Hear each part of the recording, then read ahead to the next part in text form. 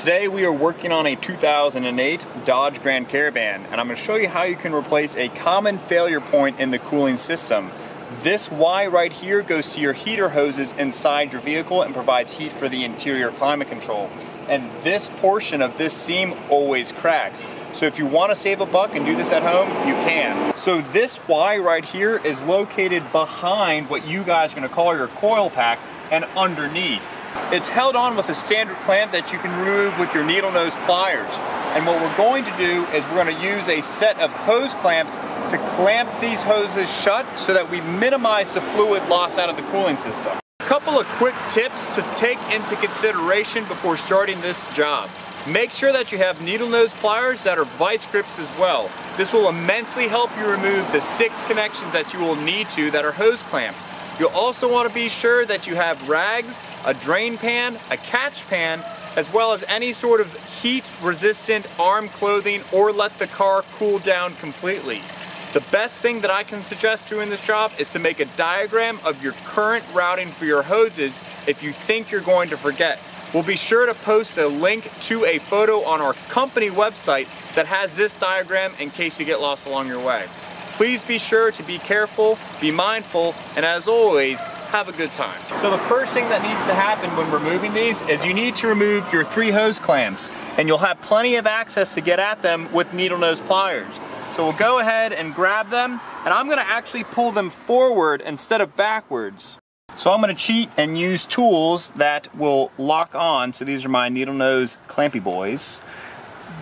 And once they are locked on, they won't unlock, and I can easily manipulate the hose clamp off. And I'll do the same thing on the lower side.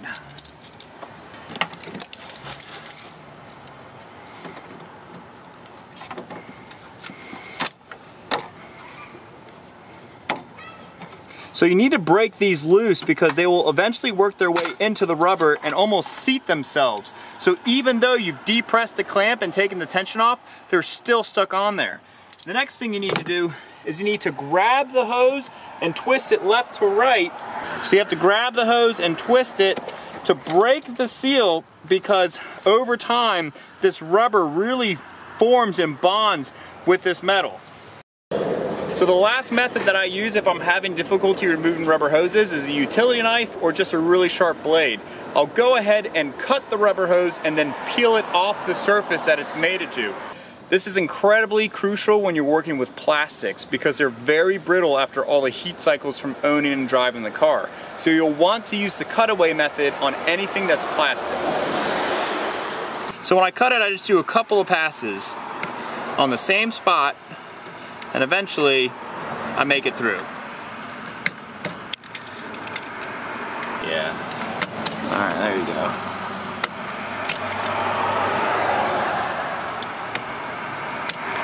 Alright, now we'll go do the same thing on the bottom. Okay. The last clip is on the back side of what you guys will call the coil pack. So on the back of the coil pack, I'm going to grab this clamp and I'm going to pull this one forward actually as far as I possibly can. I'm going to leave this on there just in case this lip is catching on that clamp. And now I'm going to go ahead and cut this hose off as well.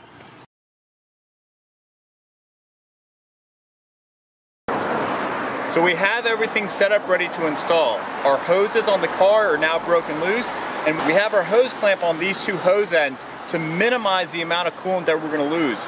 We also have a catch pan underneath the car to capture any additional coolant that is lost. So now we're going to go ahead and do this quickly to minimize that loss of coolant. So I'm going to have this ready, and let's twist this guy. Ready? Yeah. Yeah, alright, we don't have anything to worry about. So, I'm just going to go ahead and remove everything. So the coolant level on this car is actually really low, so we don't really have any mess to clean up or anything to worry about. So we're going to move ahead and just do the repair at a timely fashion. Alright, now if your vehicle is not equipped with an auxiliary cooler, you're not going to have this entire assembly. You'll just have one of these. But since this vehicle has both front and rear passenger cooling zones, we not only have this hose, which we've just removed, we also have this other one down here. So we're gonna go ahead and replace that one as well. This will be the second most common failure point of your cooling system. So this is also inside the engine compartment at the same location as where we were just working, and we're gonna go ahead and show you how to remove that too. It uses what's called a quick disconnect, and how that works is once this is in place, these little clamps here snap on to a flared end of pipe. And to remove those, you just have to depress them and pull them out. All right, so to remove this, what you do is you actually press down on both sides of these tabs while lifting, and it comes right off. So you just press these two tabs in, and you can pull this out. So once we have this out, we'll go ahead and just replace the connections for this assembly. So now we're gonna go ahead and reassemble this. What we do is we just clip this right back on, and this hose is gonna go to your lower section, and this top hose is gonna go into your upper heater core, which goes into the driver's side of the firewall. So right now there's a bunch of hoses everywhere, and it's hard to see in the video, but when you're doing this yourself at home, it'll be very apparent where they go. Just be sure to remove one hose, put the next hose on, and so on, so you don't get any hoses crossed. If you do that, you're going to have reduced performance in your heating system inside the car. So we're gonna go ahead and remove our white clip.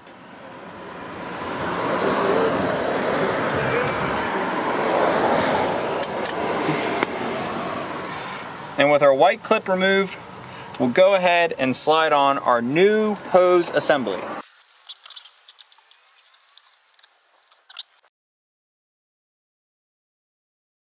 So now we're going to go ahead and install the hoses how they came off. If you don't want to do this with all the hoses in their direction, make a small hose diagram before removing it. That way you won't need to leave everything in place. I have no problem with working around the mess, and I like to make sure that I take one off and put one on so I know I don't mess it up. But if you're doing this at home, be sure to make a diagram. It'll make it a lot easier for you. So this top hose goes to the vertical section hose that has that quick disconnect that you pull apart. This lower hose goes into the top end of the Y that was originally leaking, that is located behind and underneath the ignition coil pack. So this hose is located behind the ignition coil pack, and this hose is located on the vertical section with the quick disconnect. This top hose here goes to the section of heater hoses that has the quick disconnect on it. This bottom hose that's directly below it, there we go. This bottom hose directly below it goes to the heater section hose that's mated just underneath the coil block. So now that we have all of our heater hoses on, we're going to go ahead and reattach all of our clamps and position everything as far away from heat as possible. I'm referring to the exhaust and to the engine. Now this new hose kit does have a small little piece of plastic that protects the hoses. It's nowhere near as good as the nice metal OEM shrouding that it used to come with. Once you have all your hoses back on, top off your coolant level, start the vehicle and let it get up to operating temperature.